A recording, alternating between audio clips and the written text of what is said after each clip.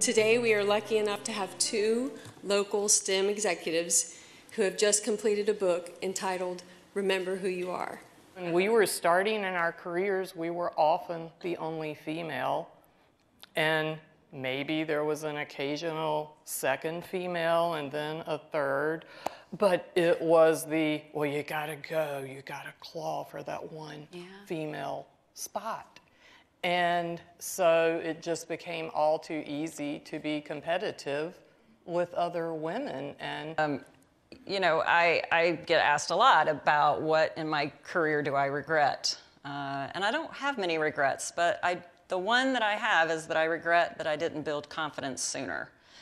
And you may think that I look like this really confident person, but you know, I had to work hard to get to that point. And there were just things that I did along the way that helped build that confidence. And you know, when you're not confident, you have ways that you behave. And so, you know, for me, I got a little defensive and a little competitive, you know, and it was just a lack of confidence that I had.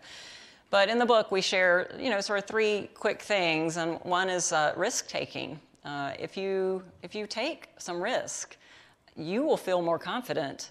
You know, sometimes you might fail, but a lot of times you're going to not fail, and you'll help build your confidence from that.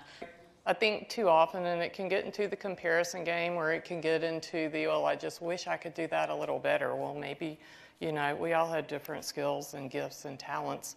Why don't we hone what we're pretty good at until we get it to a point of excellence, instead of trying to work on things that we probably are never going to master. So, but it's being true to the way we're wired. And it's, you know, that's how we find our purpose, what we're passionate about, what we love doing. It's being true to ourselves. It's what makes the world go around. It's why we all, you know, fit together with our different skills and talents. And I think that, you know, when two or more people are collaborating, you got to put things together, right? So when you put them together, there's either a gap or an overlap. And so you've got to figure out when you're working with other women where that gap is. We were not fortunate to have had women mentors when we were coming up, and we think that it's important. We developed over the years as our friendship was forming. It really started more as a co-mentoring relationship with each other that then grew into a deeper level of friendship.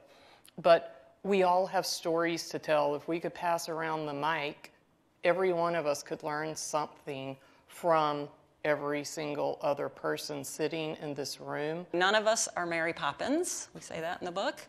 You know, we think she's perfect and she can do everything, but she was very magical.